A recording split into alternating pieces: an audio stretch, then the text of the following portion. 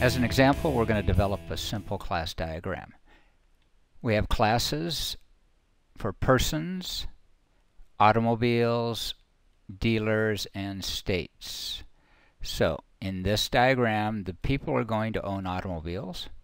The automobiles are going to be serviced by the dealers, and the automobiles are also going to be licensed in states.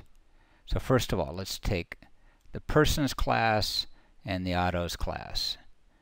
Now, let's create an association between the two by drawing a line between persons and autos. And this association represents that a person owns automobiles. Okay, and now let's add dealers. Now,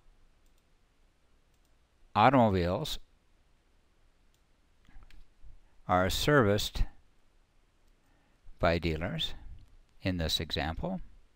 And finally, we'll put in the states. Okay.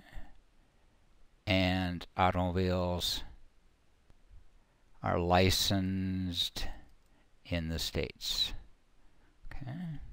In this case, we have the lines are associations, and the rectangles are the classes in our diagram.